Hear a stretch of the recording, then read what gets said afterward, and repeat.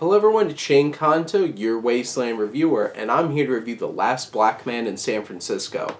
And I remember seeing the trailer for this and being awestruck by how beautiful this film looked. The trailer, the music, and I was really waiting for an incredible experiential film. And obviously I wasn't quite sure what to get out of it from like a plot perspective and characters, because the trailer doesn't really delve deep into that, but you know you're going to be immersed. And Joe Talbot and the cinematography, it is so beautiful. This film is absolutely gorgeous. This is one of those films where I like to say it's like I could cut out frames from this film and I'll put them up as artwork, because that's how beautiful this film is. And Talbot creates such an interesting environment and atmosphere in this film, where on some level it feels so otherworldly, and you're just sitting there in awe of how gorgeous and how strange and quirky and odd this film is. And it really is. This is a potentially alienating film because it creates such an environment.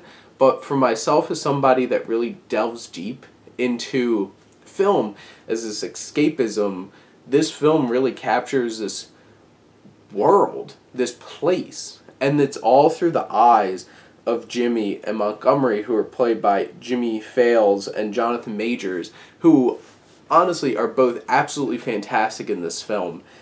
Jimmy Fails plays such perfect embodiment of this main character, and you see the city of San Francisco through his eyes, and this romance that he has of this home that his grandfather made, and what that can do to somebody of romanticizing something so much that it dictates your life, and the impact that can have. And this film really delves deep into that.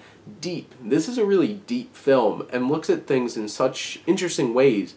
And even from, it's like, it pulls no punches. You see this gorgeous place and all the disgusting underbelly of it. From the opening shot of some man just screaming about this disgusting cesspool of water around, and people getting thrown out of their homes, and the homeless and the gangs and everything, but then these unbelievably gorgeous old homes that are just created everywhere, and from strange things of like people that are strung out chasing after people, and this slow motion, you're just sucked into this film. And Jonathan Majors playing Montgomery is such an odd character, and he might be on the spectrum in some shape or form, and just how he portrays himself and how he feels and how he shows his emotions, and this relationship between these two characters. Like, Danny Glover is super endearing. My favorite moments of this film is when our two main characters are just sitting down with him watching a film, and it's just so beautiful, such a great human moment. And there's one particular line that I feel like really captures this film, and it's, "You cannot hate it if you don't love it."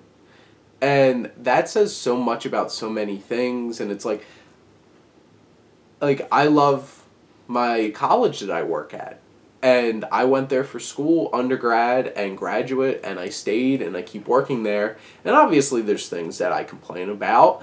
But the thing is, I appreciate it and love it so deeply that I can step back and realize and appreciate the flaws that it has. And I know people that are just like, I hated it, blah, blah, blah, blah. It's just like, but you blind yourself to all value of it. You have to fully immerse yourself in something to really appreciate it and to critique it. And it's interesting because that's kind of commentary on film too. It's like you can rip to shreds something, but if you don't appreciate really what goes into it and really love film, to be able to see the flaws in a film. And this film says so much in so many different ways. Honestly, my biggest negative of this film was, like, there's parts where it really dragged for me and some of the pacing. But the thing is, this film is very methodical and it is alienating. The tone, the atmosphere of this could be potentially off-putting. And I don't really see this as something that mainstream audiences are going to love.